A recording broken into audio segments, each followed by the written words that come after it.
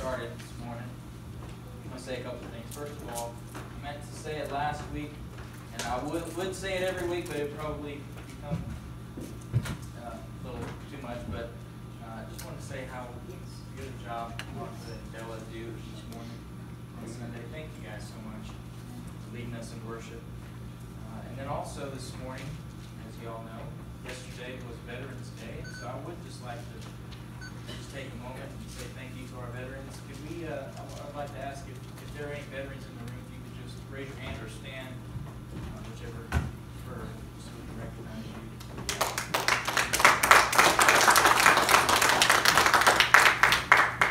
Thank you guys so much for your service.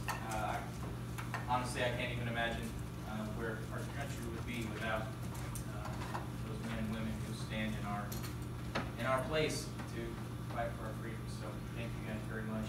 I just want to pray for you and pray for our current military at this moment, just to say thank you to God for them. Father, we do lift up our veterans to you, Lord, those who are in service and those who have served so well in the past. Lord, I want to lift up their families to you. Thank you for them, their strength to endure through those times. Father, I do thank you for the fact that there are men and women willing to stand up and be ready to fight if necessary, or for our freedoms. Father, most of all, we thank you for protecting us, for freedoms that we enjoy.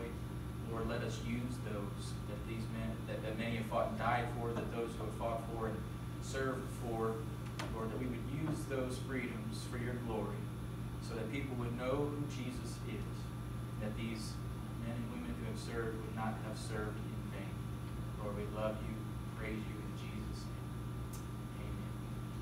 Amen. Well, this morning we continue through our study through John. Last week we talked about how Jesus turns our sorrow to joy. Just a wonderful reminder to us, to his disciples there, the Last Supper, those last moments before he is about to be taken. And this morning we actually take up a passage right at the end of this final night's worth of teaching, before we get into one of the greatest chapters in the entire Bible, in John 17, where Jesus finishes his teaching by praying for his disciples. Before we get there, we have one more passage of Scripture to cover before chapter 17. So if you would, turn in your Bibles to John 16, verses 25 through 33. But I'm going to read a passage out of Romans before we jump into this passage this morning. I believe that Jesus here to his disciples is about to do something that changes three vital things for his disciples, and also does the same for us today. So if you turn to John 16, beginning in verse 25, and I'm going to turn over real quickly to Romans chapter 8 and read a passage of Scripture from Romans chapter 8, verses 31 through 39. It says this: "What then shall we say to these things? If God is for us, who can be against us? He who did not spare his own Son, but gave him up for us all, how will he not also with him graciously give us all things? Who shall bring any charge against God's elect? It is God who justifies. Who is to condemn? Christ Jesus is the one who died. More than that, who was raised, and who is at the right hand of God, who indeed is interceding for us. Who shall separate us from the love of Christ? Shall tribulation, or distress, or persecution, or famine, or nakedness, or danger, or sword? As it is written, for your sake we are being killed all the day long. We are regarded as sheep to be slaughtered. No. In all these things we are more than conquerors through him who loved us. For I am sure that neither death, nor life, nor angels, nor rulers, nor things present, nor things to come, nor powers, nor height, nor depth, nor anything else in all creation will be able to separate us from the love of God in Christ Jesus our Lord. This morning, we are going to discuss, back in John chapter 16, about how Jesus has overcome. And this morning I hope that we would understand how, because Jesus has overcome, we also may overcome. So if you turn to John 16, if you're already there, John 16, verses 25 through 33 is the passage we're going to talk about this morning. But if you'll stand with me, I'm just going to read verse 33.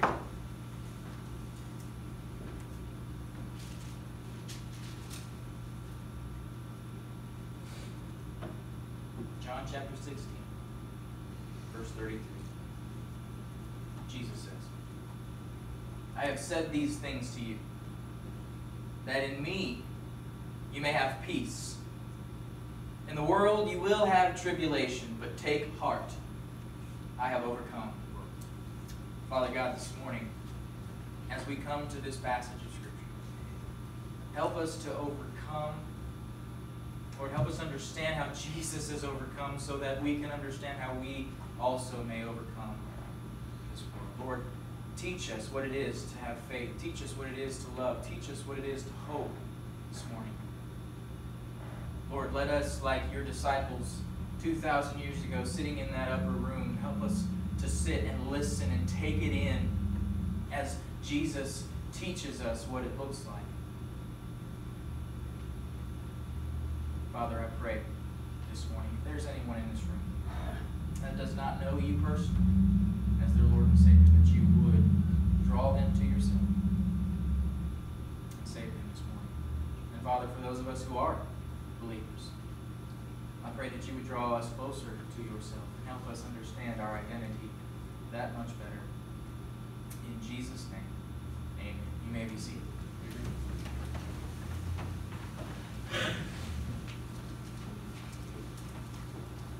So let me back up to verse 25. I'm going to read verses 25 and 28 first.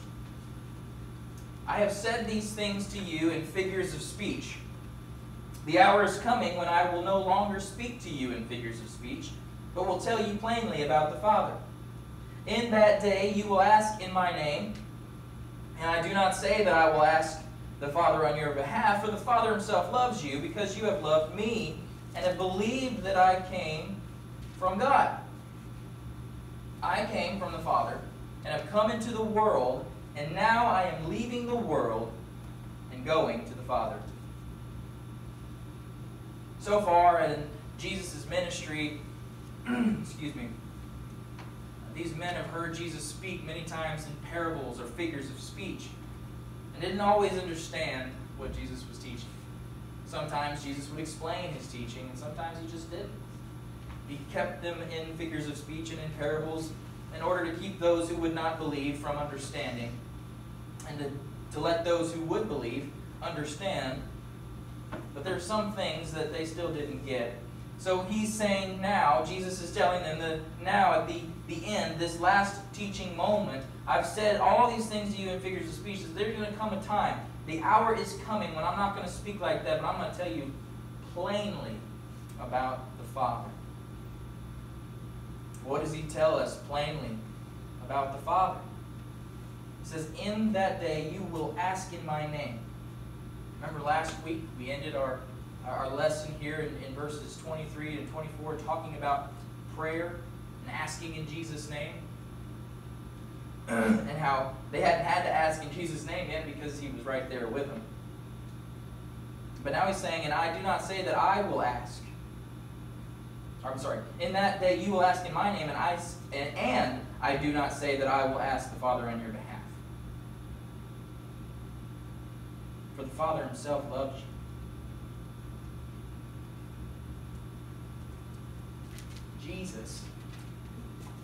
Jesus, in his death, burial, and resurrection, removed the veil. The veil that separated man from God. Ripped it right down in two. You all know that. And gave us direct access to the Father. Jesus is saying is what I'm about to do. What I'm about to do is make it possible for you to speak directly to the Father. You don't have to speak through me anymore. You don't have to. you can go directly to God in prayer. We have direct access. Why? For the Father himself loves you, because you have loved me and have believed that I came from God. So the first thing I want us to understand is that Jesus turns hate to love. Jesus turns hate to love. Listen, it doesn't say anything about hate here, but what does the Bible teach us about God and love? He says, now the Father himself loves you because you've loved me. Well, what was it before? It was hate. Two things. Sinners hate God. And you might not like to hear this, but God hates sinners. And that's not my opinion. I'm going to give you scripture here in just a minute. But listen. Sinners hate God, and God hates sinners. Sinners hates God. First, there's going to be a lot of scripture today, and I hope you're ready. You don't have to flip there with me, but I'm going to tell you where we're going. Romans chapter 3, first of all, verses 10 through 18. Sinners hate God. You don't believe me?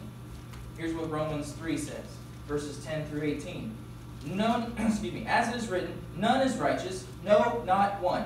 No one understands, no one seeks for God. All have turned aside, together they have become worthless. No one does good, not even one. Their throat is an open grave. They use their tongues to deceive. The venom of asps is under their lips. Their mouth is full of curses and bitterness. Their feet are swift to shed blood. In their paths are ruin and misery, and the way of peace they have not known. There is no fear of God before their eyes. Sinners hate God. But God also hates sinners. This isn't a popular opinion among Christians today, among people at all today. Listen to what the Word says. Proverbs 11:20 is the first place. Those of crooked heart are an abomination to the Lord, but those of blameless ways are His delight. Look at Psalms chapter 5, verses 4 to 6. Here's what it says. For you are not a God who delights in wickedness.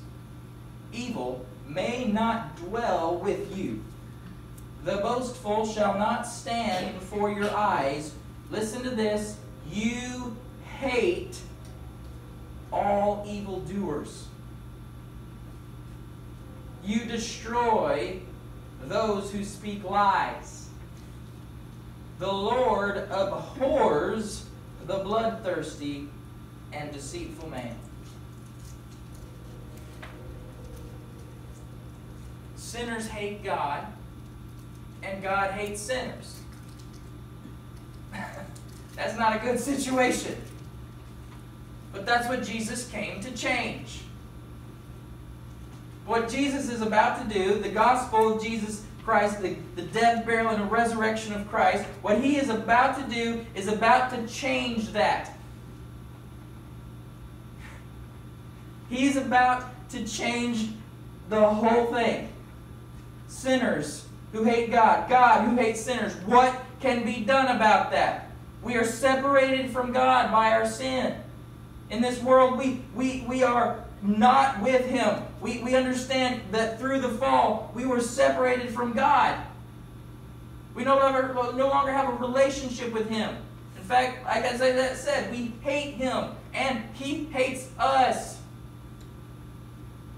So something has to change that. Now, I know I've said that in sort of a way that kind of makes you cringe a little. God hates us. But He doesn't hate us the way we think of hate. Because Jesus tells us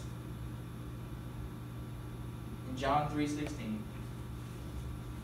for God so loved the world that He gave His only begotten Son, that whosoever would believe in Him would not perish but have everlasting life. We know that verse. But why is that verse so important? Because sinners hate God, and God hates sinners. And you cannot have a relationship. Sinners cannot have a relationship with God because of those two truths. So Jesus had to lay down his life. God loved us in this way. That's what the so means. He loved us like this. This is how he showed his love. Even though he hates sinners, this is how he showed his love for people. That he gave his only begotten Son to die on a cross, to be buried and raised again 3 days later, so that his wrath, his hatred, his anger towards sinners would be appeased. So we say often, Jesus, God doesn't see us anymore. He sees the blood of Jesus, right? That's why that's important. Because otherwise, we're under the wrath of God. If it wasn't for the sacrifice of his only begotten Son, the wrath and anger and indignation that we deserve would be completely on us. But because of what Jesus did, his blood covers us, and now we are seen no longer as sinners, but as saints because of Jesus. He turns sinners into saints. He turns the unlovable into lovable. So Romans 8:1 says, there's now therefore no condemnation for us who are in Christ Jesus. Not those of us who have just said, well, I want to be a better person and I want to believe in God. No, for those of us who are in Christ Jesus, those of us who Jesus died for, that we have believed that Jesus Christ died on the cross for our sins, that we put our faith and trust in Jesus and in Jesus Christ alone and repented and turned our life over to him.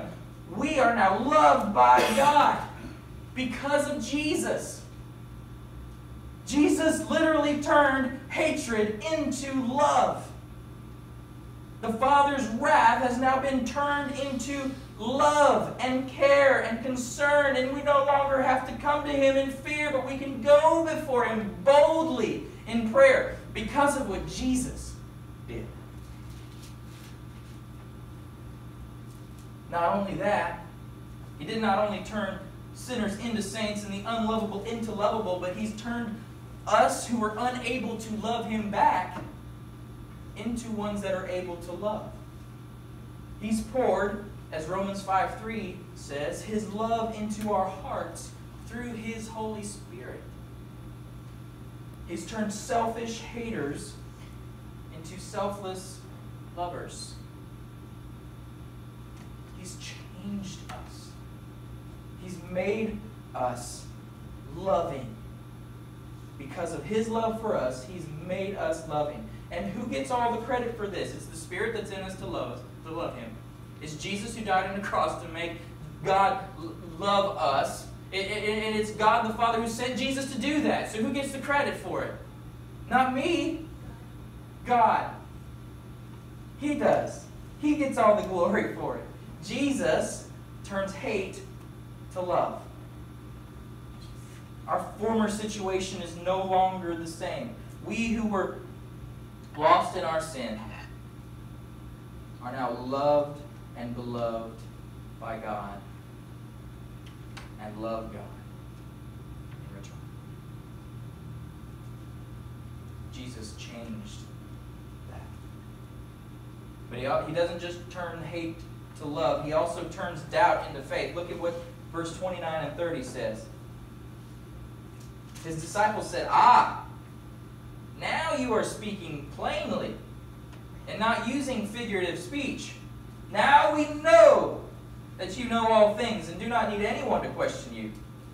This is why we believe that you came from God. This is why we believe that you came from God.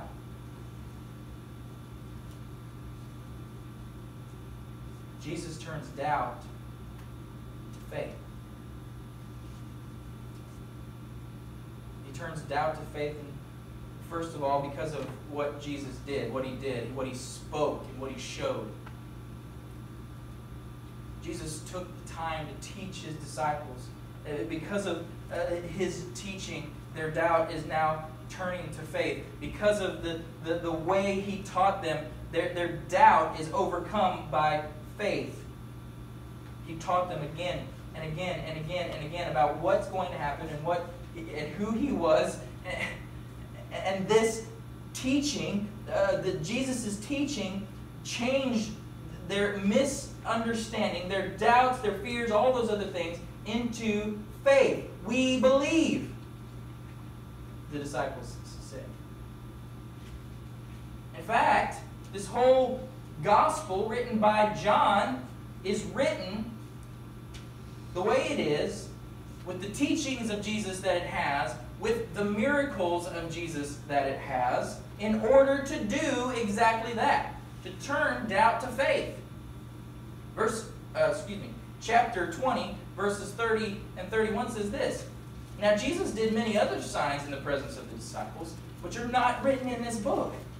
But these are written so that you may believe that Jesus is the Christ, the Son of God, and that by believing you may have life in His name. So the very purpose that John wrote this gospel is so that he can tell other people what Jesus said and what He did so that they would believe. The same thing that happened with the disciples. The disciples sat under His teaching and watched His miracles, and because of that, they believed. They saw what Jesus did, they heard what Jesus said, and their doubt turned into faith. But it's not only because of what Jesus did and said, it's because of who Jesus is. He's the Son of God and the Son of Man. The God-man. God with us. Emmanuel. He is our advocate. He is the one that stands in our place between us and God. He is the one that made that connection, as we just talked about, turning hate to love for us. He didn't just turn hate into love. He turned our doubts into faith. He made it possible for us to believe. He's the only one that could. He's the only one who is both God and man. So because of what He said, what He did, and because of who He is, these disciples' doubt was turned to faith. And for us, it's the same thing. As we read what Jesus said, as we read about what Jesus did, as we read about who He is, and as we experience that in our own personal life, our doubts are overcome by faith. Not just in the original salvation sense, not just in the coming to Christ for salvation, but in every aspect of our life. When we are faced with whatever we're faced with, and we need to be able to overcome this, we doubt what's going to happen, we're not sure of what to do, what do we need to do? Go read what Jesus said. Go read about what Jesus did. Meditate on who Jesus is, and your doubt will turn to faith, because it's not about you or how you can overcome it, it's about Jesus. It's about faith in what He has done and who He is, not in what you can do, you or I can do on our own. Jesus turns our doubt into faith. Verses 31 to 33. Jesus not only turns our hate to love and our doubt to faith, but Jesus turns our desperation into hope. Look at these disciples. Look what Jesus said to His disciples here in verse 31 to 30. Jesus answered them, after them just saying, "We believe you came from God." Jesus answered them, "Do you now believe? Do you now believe? Behold, the hour is coming. Indeed, it is come when you will be scattered, each to his own home, and will leave me alone. Yet I am not alone, for the Father is with me. I have said these things to you, that in me you may have peace. In the world you will have tribulation, but take heart, I have overcome the world." Jesus turns our desperation to hope. He turns the disciples' desperation into hope. He says, "Do you now believe? You've been with me for 3.5 years. Now you believe. Do you believe?" Well, the hour's coming, Jesus says to them. Indeed, it has come. You're going to be scattered. You believe in me. You believe now. What's about to happen is I'm going to be taken. And to be associated with me might cost you your life, so what's going to happen is you guys are just going to scatter. You're going to run away. And he doesn't say it here, but in another, excuse me, in another gospel, he tells Peter specifically, you're even going to doubt me. You're going to tell people to their face, you don't know who I am. He tells his disciples that they are about to go through a desperate situation. They're going to be faced with persecution. They're going to be faced with having to tell people that they know him, even if it's going to cost them their life. So they're going to be scattered. This is about to happen. You're going to be scattered and leave me alone. They're going to desert him. Jesus is about to be handed over for his crimes, and he's going to be there all alone. Nobody else is going to be there with him. They're all going to run and hide because, excuse me, because being associated with Jesus is going to cost their life. But Jesus says here, yet I'm not alone. Jesus is about to face the most difficult situation, difficult moment of his life on earth. And he tells his disciples, y'all aren't going to be with me. I'm going to be alone. But I'm not really going to be alone. Because the Father's with me. The Father is with me. God the Father is with him through what he's going to go through. Remember, Jesus is human and divine. And what does he do? He puts his trust in the Father, not in the people around him. People are going to let us down. They're going to scatter. They're going to desert us. They're not going to do exactly what we want them to do. They're not going to treat us the way we want to be treated all the time. But you know what? The Father is with us. We can face things. Jesus is about to face the worst of all things. He's about to be led into a suffering that we can't even imagine, to lay down his life for the sins of mankind. But he's not alone in it. God the Father is with him. And so, Jesus says in verse 33 to his disciples, I'm saying these things to you now that you may have peace.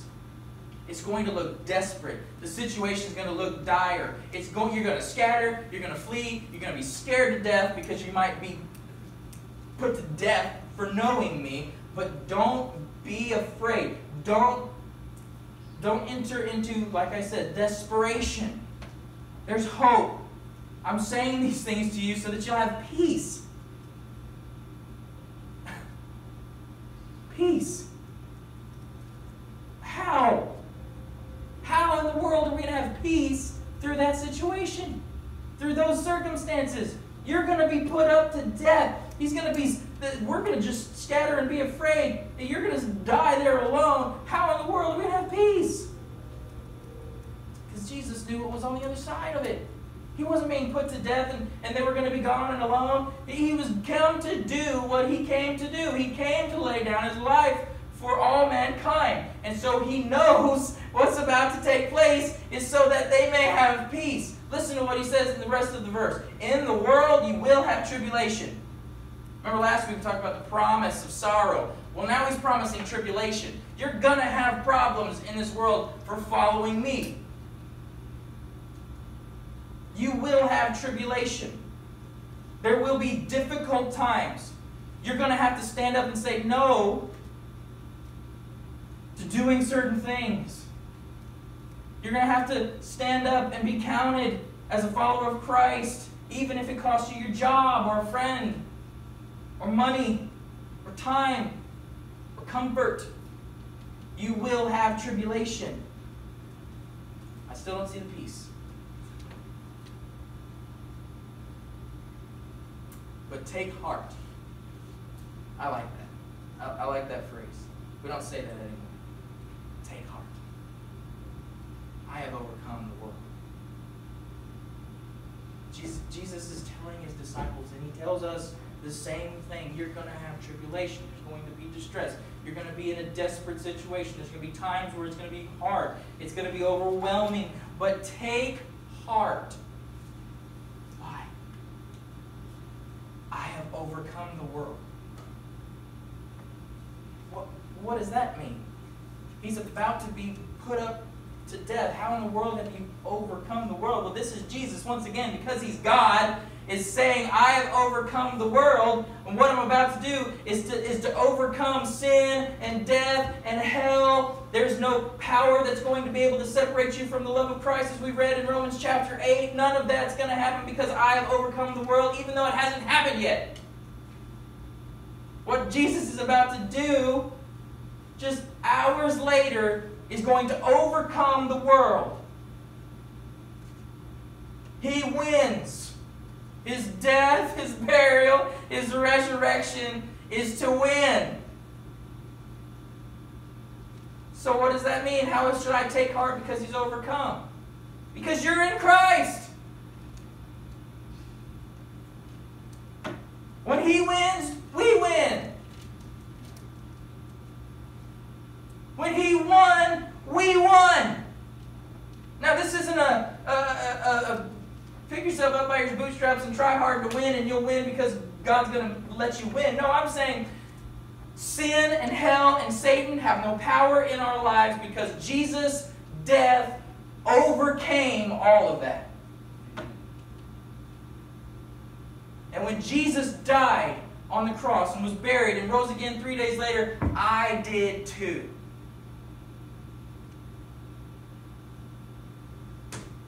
We're in Christ. We're overcomers, as Romans 8 says, through Christ. It's all about Him. He did it.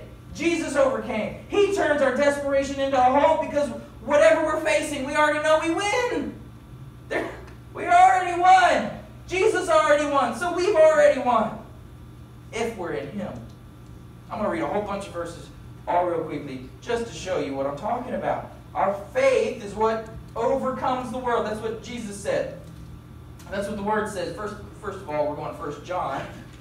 I'm going to try not to get caught up in it. I've got all these little orange tabs, but I didn't write anything on them, so just roll with me here. 1 John 5, verse 4 says this, For everyone who has been born of God overcomes the world. And this is the victory that has overcome the world. Not our trying hard. Not our good status in the community. Not our ability to do a job really well. Not our money, not our finances, not anything else. This is the victory that has overcome the world, our faith. What is our faith based on? Jesus. Who gave us our faith? Jesus. Who gets the credit? Jesus. Who's overcome the world? Jesus. So why do we overcome the world? Because of Jesus. Love it. Okay, Matthew 16, verse 18 says this. Like I said, just write down these verses. I'm going to be all over the place. Matthew 16, 18 says this. And I tell you, this is Jesus talking to Peter. And I tell you, you are Peter. And on this rock I will build my church. Listen to this. And the gates of hell shall not prevail against it. The gates of hell shall not prevail against it. Church, hell won't defeat us. It can't. Jesus already beat it. Oh, gosh. Okay, 1 Corinthians chapter 15. It just keeps getting better and better and better. Here we go. 1 Corinthians 15, verses 54 to 57. When the perishable puts on the imperishable, and the mortal puts on immortality, then shall come to pass the saying that is written, Death is swallowed up in victory. O death, where is your victory? O death, where is your sting? The sting of death is sin, and the power of sin is the law. But thanks be to God who gives us the victory through our Lord Jesus Christ. Our hope is not just for the next day. Our hope is for eternity. Death can't defeat us. Hell can't defeat us. Satan and sin can't defeat us. Our victory is in Jesus, and He's already won. Oh, victory in Jesus. We sing that song a lot. Do we know that we have victory in Jesus? One more. No, two more. Romans chapter 16. Verse 20. This is one of my favorites. The God of peace will soon crush Satan under your feet. The grace of our Lord Jesus Christ be with you. We have victory over Satan. Not because of us, but because of the one who gave us the victory, Jesus. I hope I'm saying his name enough that you recognize that it's not about you or me, it's Jesus. One more. Revelation. To the very end, we have hope in Jesus. He turns our desperate situation, our desperation, this life that we live, to hope. Revelation 12. Verses 10 and 11. Of course, we know that Revelation is written by John, St. John. And I heard a loud voice in heaven saying, now the salvation and the power and the kingdom of our God and the authority of His Christ have come. For the accuser of our brothers has been thrown down, who accuses them day and night before our God. And they have conquered Him. Who's they? You and me. They. That's you guys. That's me. Have conquered Him. Who's Him? Satan. How? And they have conquered Him by the blood of the Lamb. Jesus. His death. His blood that was shed. We conquer Him, the enemy. We overcome the enemy by the blood of the Lamb, by Jesus, and listen, and by the word of their testimony. Well, what's our testimony? That's Jesus too. It's the blood of Jesus and our testimony about Jesus that overcomes and gives us victory. It's not even over yet. And they have conquered Him by the blood of the Lamb, by the word of their testimony, for they loved not their lives, even unto death.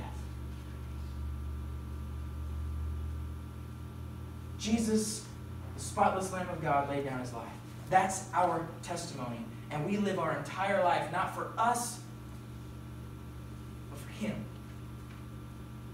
Our faith in Him overcomes the enemy, even unto death. Man, Jesus turns our desperation to hope, because He's already won. Jesus is overcome. He turns a hating, doubting, desperate people into loving, faithful, hopeful people. Do you believe? Do you now believe? The same question that Jesus asked His disciples on that night is the same question we need to ask ourselves. Do you believe? Do you now believe? Do you believe that Jesus has overcome? Have you put your faith and trust in Jesus Christ? If you have, do you still believe? Do you believe that your situation now can be overcome?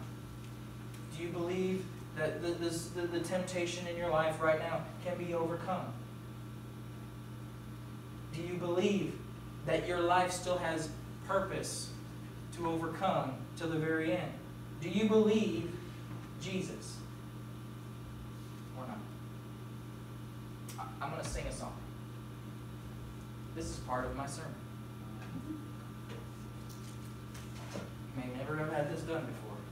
And that's okay. But as I was preparing this message, there's a lyric of a song that kept resonating through my mind again and again and again and again and again. One day all this will be over. And those of us who are in Christ, who have won the victory, who have overcome through Him, are going to rise.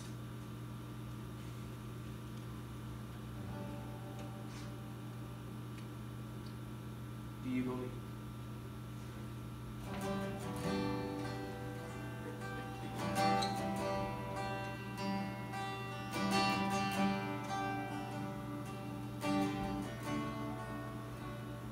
There's a peace I've come to know, though my heart and flesh may fail. There's an anchor for my soul. I can say it is well. Jesus has overcome, and the grave is overwhelmed. Victory is won. He is risen from the dead, and I will rise when He calls my name. No more sorrow, no more pain. I will rise on eagle's wings before my God, fall on my knees and rise. I will rise.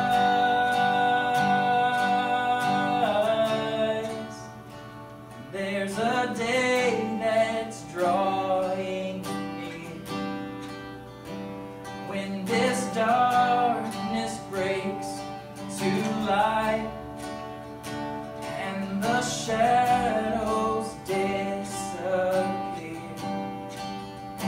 and my faith shall be my eyes. Jesus has overcome, and the grave is overwhelmed. The victory is won, and He is risen from the dead, and I will rise when He calls my name. No more sorrow, no more pain. I will rise on eagle's wings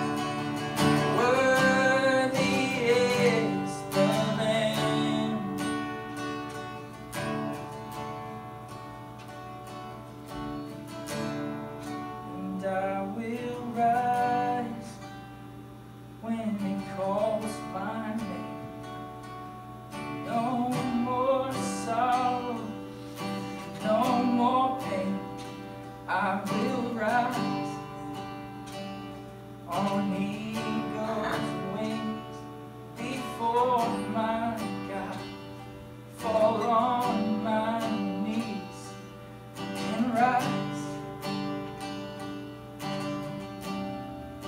and I will rise.